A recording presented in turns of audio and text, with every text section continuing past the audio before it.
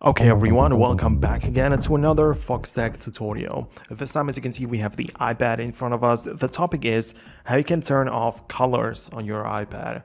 Now, you can do it entirely, so you can make your iPad grayscale and everything's going to be black and white, or you can make it gradually, like less or desaturated in a sense, or you can turn off specific colors. So let me jump into it. At first, make sure to locate the settings, and all of this stuff is located inside of the accessibility, because this is essentially what it is, right?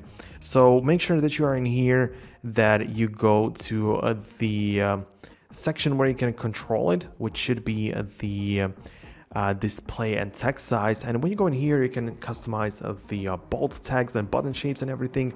But you also have a couple of color filters right here. So smart invert and classic invert are basically options as well, but they just invert the colors. They don't necessarily make the iPad black and white or without colors. So go ahead and click on color filters.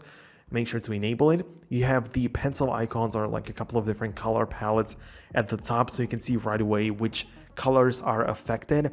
So at first, the option is grayscale, which essentially does what you wanted your iPad to do.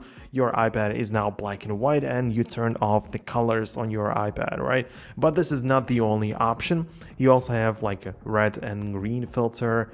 You have like a yellow and blue and color tints, and you can check it out what it looks like at the top, because you can see the colors of the pencils right there actually change to match the color settings. So this is the option that you are probably looking for.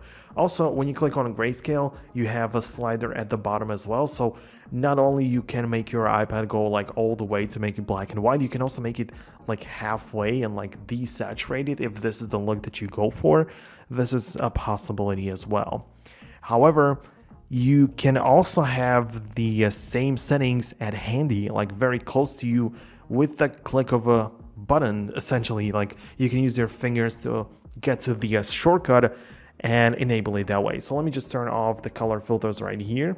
Let me just come back to the accessibility. We're still here, and we're gonna make sure that the zoom feature is enabled. So in my case, it is.